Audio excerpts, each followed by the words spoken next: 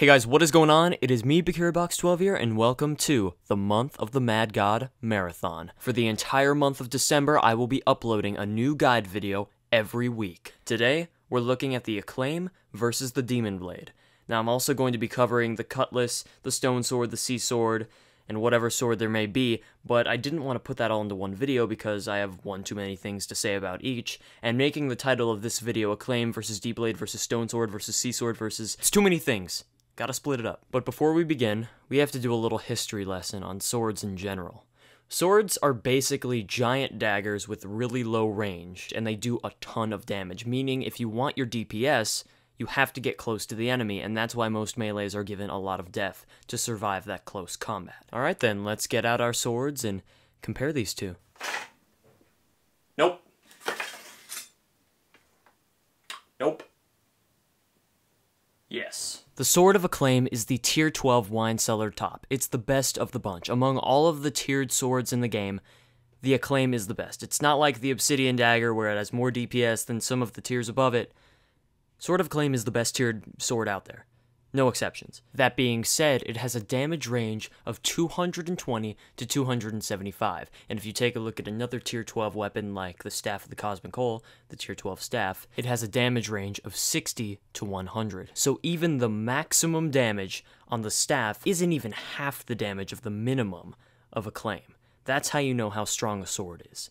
But then that goes into a whole nother category of DPS and how much attack your wizard has if they max high and the 2 shots on the staff, but as an item alone, the sword is always better. Now if we take a look at the opposite side of the spectrum, we have the UT Demon Blade, dropping from both the Abyss of Demons treasure room and the boss. Now unfortunately, the range of D-Blade's shots has been changed a little bit. Instead of having 3.5 like Acclaim, you only have 3.4. It's not a big difference, but if you're actually trying to hit enemies that are far away, you'll notice that it is harder to do with D-Blade than with Acclaim. But that's not what makes D-Blade unique. The difference that sets Acclaim, in fact, D-Blade from any other sword in the game, is that it has 2 shots instead of 1. That's unheard of. You think of the staff as having 2 shots. You think of the wand as having 1. The bow having 3, or 2, or 1, but the sword is a single shot. And that's why it's so hard to get damage with. There's only 1 shot, but if you can hit your target, you can do massive damage. And that's where people might think that the D-Blade is the best sword in the game. It depends. It's true that you now have more area of damage with 2 shots, but each and every shot only does a damage range of 150 to 175. Not even the maximum damage on D-Blade is even close to the minimum of Acclaim. So if we're looking at just single shot items, yeah, okay, Acclaim clearly takes the cake and it makes D-Blade look kinda shoddy. But that's not what we're looking at. The D-Blade has 2 shots for a reason, and I'm going to tell you right now, the D-Blade has some of the best DPS in the game. Now, you could just do the math in your head. 150 plus 150 is 300, which is more than Acclaim's 220. But I'm going to bring you guys on over to the DPS calculator, and the link will be in the description this time. I don't know why I didn't put it there last time for the Debo video, but it's here now, so you guys can all mess around with that for a little bit, have some fun. As you can see here, I have the graph between the D-Blade and the Acclaim. D-Blade will be color-coded red, and Acclaim will be color-coded black because, well, there was just some technical difficulty right there. But if you look here, the D-Blade pretty much dominates the Acclaim against all of the enemies that you'll be facing. It's only once we reach 115 death that Acclaim starts to become superior. And I'm using the Paladin right now just because he has kind of a reasonable attack and dex, and if we put on damaging, okay, now D-Blade is way above, but if we put weak, now okay, he's really low now.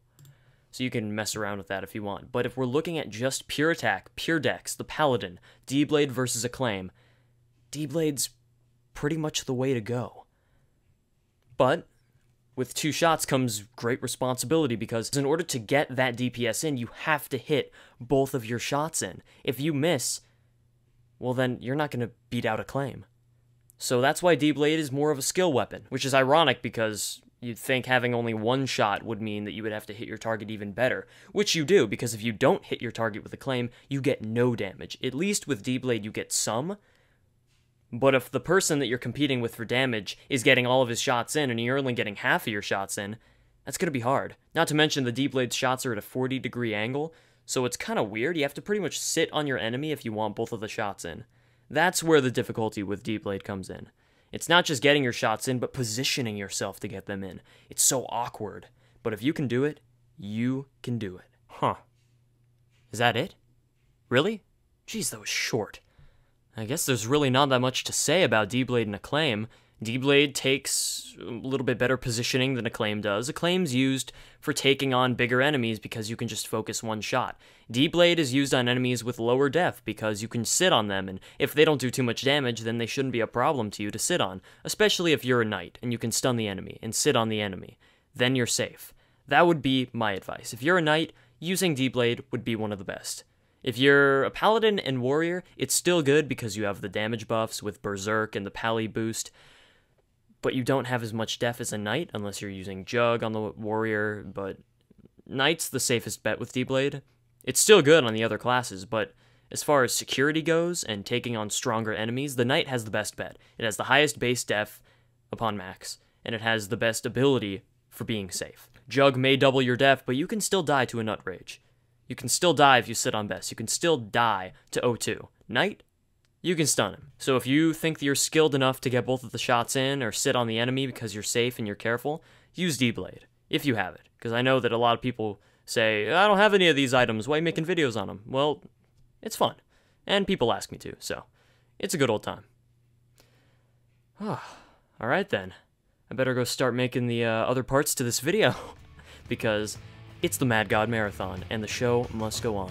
Thank you guys for watching, and as always, don't forget to check out the next episode whenever I post it, which will probably be soon. Alright. See you.